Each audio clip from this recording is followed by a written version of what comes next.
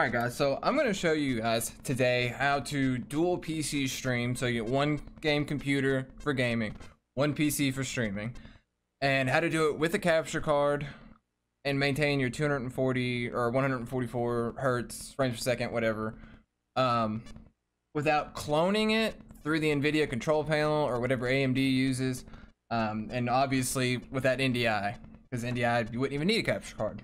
The only things you're going to need, other than your capture card, of course, you're gonna need an aux cord. And if you don't use a USB headset, you're gonna need like a 3.5mm splitter. All right, and that's the only quote-unquote hardware you're gonna need. Now, some of you may be wondering, why don't you just use NDI or clone it through the Nvidia control panel? Well, NDI, I can't get it to work. Some people don't have the internet speed. You got 25 megabytes per second. Upload, 100 download. You can game and stream fine, but you can't do NDI really. And some people like myself, our FPS gets capped at 60 in our games even when we clone it. Some people it doesn't, some people it does. Don't really know why. I just know I've seen other people with the same issue, so I figured I'd make this video.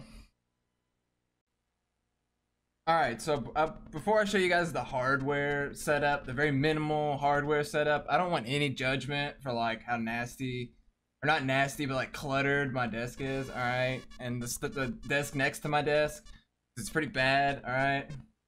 But pretty much all you do on this part, you take your HDMI from your capture card, put it in, or from your graphics card, put it in the front of your capture card, and then take the dual-sided aux cord, put it through your headphone jack. Pretty simple. All right, put it in there, and you're done on your hardware setup. All right, so you're gonna need to download OBS on your game PC, and of course on your stream PC, unless you use XSplit on your stream PC. Either way, you're gonna need something on both OBS. Then you go into your Nvidia control panel here, and you're gonna set up multiple displays. So, my main display, my Alienware 240 hertz. And then the second display is the Razer Ripsaw. And of course, that's my capture card. If you have an Elgato, it's gonna be Elgato. If you have AverMedia, it's gonna be AverMedia. Whatever. The second monitor should just be labeled as the capture card. Come here. Just make sure that your 240 or 144 is the main display. And then over here, it should, in the little bitty box, it should be the second one. All right. Then what you're going to do, you're going to come over here. You're going to want to right-click sound, like the sound bar down here, and then go to the sound settings. Advanced sound options, okay? And what you want to do here is you're going to want to output OBS to your speakers, okay? Which is where it's going to go through that aux cord you plugged in. You can actually right-click it, or left click it, my bad. And you can select your capture card, and it works sometimes, but I've had a lot of issues with it. It's like half the time it works, half the time it doesn't. I spend like 20 minutes on stream trying to fix it. It's just not worth the headache. Use the aux cord. All right. Speakers, of course. Okay. Then what you're going to do is you're going to want to open OBS up here.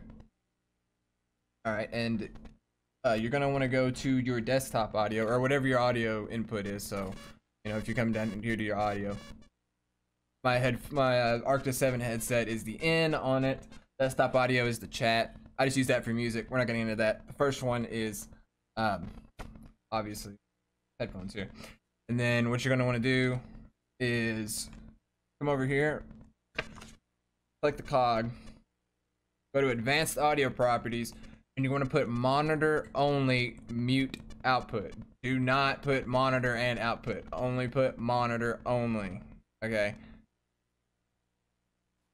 And if you need, I'm just going to throw this in here. If you need it to be louder on your stream PC, then you're just going to go to filters and add a gain. So I listen to music very quietly while I game, but I want my stream to hear it a little bit, so I put a gain on it. Pretty simple. The farther you go with it, the louder it is. Softer you go with it, the quieter it is. Or the lower you go with it. My bad. And after you do that, the only thing you have to do disable the preview.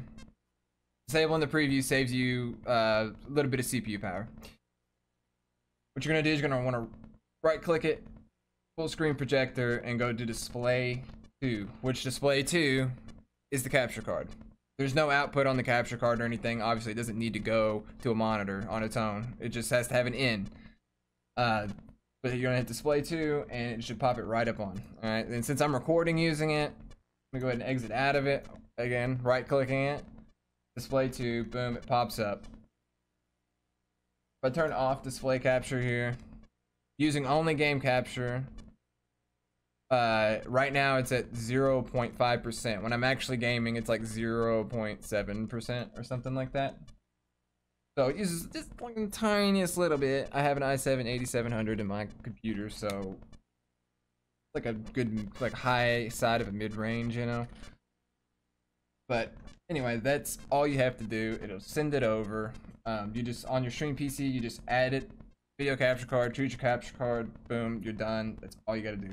I appreciate everybody who took the time out of the day to come watch this video, learn something new, get out there and stream, have a good time, grow your audience. And most importantly though, you don't lose your FPS, so